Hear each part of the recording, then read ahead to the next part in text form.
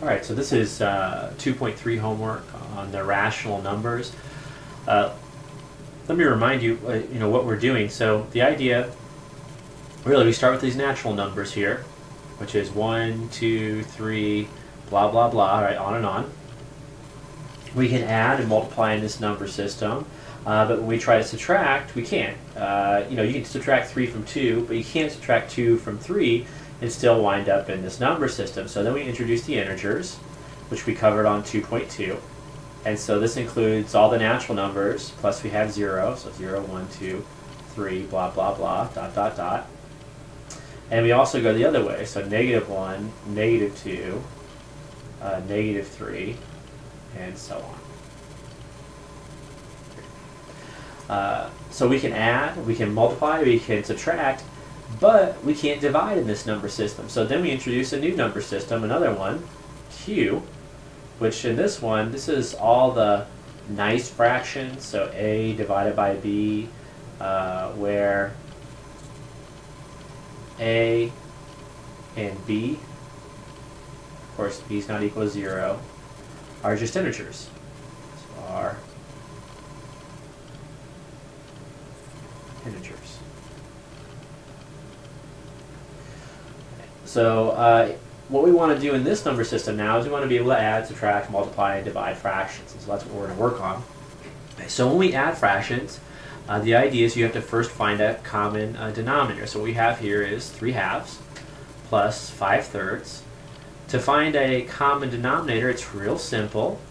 And all you need to do is look at it and say, okay, well, I have a 2 and a 3. So a common denominator, a common multiple, would just be 2 times 3. So 2 times 3, put that there. And so you don't change the fraction, you have to put it up here. Right? This is still 3 halves, because the 3's will cancel. And you do the same thing over here, but instead of multiplying by 3, you multiply by 2. And you multiply by 2 up there. Right? This is still 5 thirds, because the 2's will cancel. Right? And then what you can do is you can say this is equal to, of course you have 9/6. The first one, 3 times 3 is 9, 2 times 3 is 6, plus 2 times 5, which is 10. Of course, you still have the 6 on the bottom. And you add the numerators, so you get 19 divided by 6. The common mistake that students make on this type of problem is they add the numerators and they add the denominators. That will not work. There are nice, easy examples that show why this is true. We all know if you take a half and a half, you should get 1. If you add the numerators, you'll get 2. On the bottom, if you add the denominators, you get 4. So 2/4, which is not 1. Right, so you simply add the numerators, so 1 plus 1 is 2. And you keep the denominator the same, so 2 over 2, which of course is equal to 1. The next problem, instead of addition, we have subtraction. And here we actually have a choice on how we want to find a common denominator. So we have 7 halves minus 11/6. Now I can multiply top and bottom by 6 over here, and multiply top and bottom by 2 over here, subtract the numerators, keep the denominator the same, and get my answer. Or I can be a little clever and just say, 2 will go into 6, so I really can turn a 2 into a 6 by multiplying it by 3. Of course, if I do it down there, I want to do it up here too, because I don't want to change the fraction. I still want this to be 7 halves. And so what I get here then is 7 times 3, which is a 21, and then divided by 6, minus, I still have 11 over 6 here. And then I can subtract the numerator, so I get 10 on top, and I get 6 on the bottom, and this is equal to 5 thirds, right? 2's will cancel.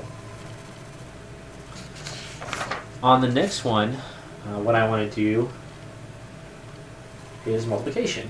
And now multiplication is real simple. You just multiply the top and you multiply the bottom. So multiply the numerators together, so I get 3 times 5, which is 15. And multiply the denominators together, 9 times 4, which is 36. And in each of these, I think, what do we have? I think a 3 will go in each of these, right? And so on the top, 3's will cancel, and so I'll get a 5 on top. And on the bottom, 3 will go into this, 10, 11, 12 times. So that's actually 5 twelfths. Right, when I'm canceling here, what I'm actually doing is I make 15 over 36, and I realize 15 is 3 times 5, and 36 is 3 times 4. No, 3 times 12. Okay, 3 times 12. Alright, and then 3s are canceling.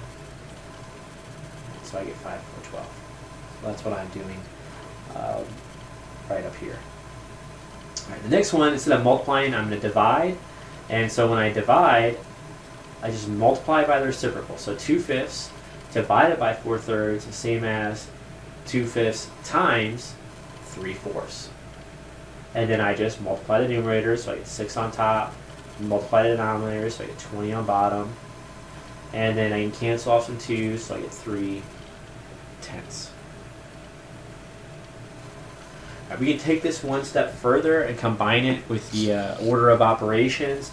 So, like on this one, of course I had to do the stuff inside the parentheses first, so this is 2 divided by, and I have 3 divided by 5 plus 1 divided by 7. Find a common denominator. So to find a common denominator, the easiest way to do this is just multiply the two numbers. So I multiply the top and bottom by 7, so I still have 3/5, and I multiply the top and bottom by 5 over here, so I still have 1/7. I can figure out what those are, so this is going to be equal to 2 divided by, and I have 21 over 5 times 7 is a 35, and then plus a 5 over 35. When I have a common denominator, then I can add these two things together, so I have 2 divided by, and 21 plus 5 is a 26, and of course the denominator stays the same. So this is equal to then 2 times, right, when you divide, you multiply by the reciprocal, 35 over 26. And a 2 can be written as a fraction, 2 over 1, so I have 2 times 35, which is 70, over 1 times 26, which is 26. 2's certainly cancel here, so I get 35 over, it looks like 13. And that's my answer. The next one, same sort of idea, but now I'm subtracting inside here, so you have to work up from the parentheses first. So this is actually 3 times, and I have a negative 5 minus 2 over 5. To get a common denominator, I have to realize that this is actually, I could actually write a 1 there. And so what I'll do is I'll just take times 5 on the bottom and top. So times 5 times 5. It's still negative 5. What I'll get now is a common denominator of 5. So this is equal to 3 times minus 25 over 5 and minus 2 over 5.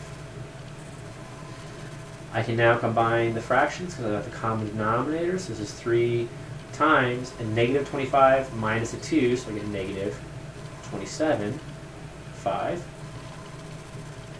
And again, I can simply multiply these. This is like 3 over 1 if you want to think of it like that. So this is 3 times negative 27, which is a negative 81. And then 5 times 1, which is 5. And so I get a negative 81 divided by 5. That's my answer.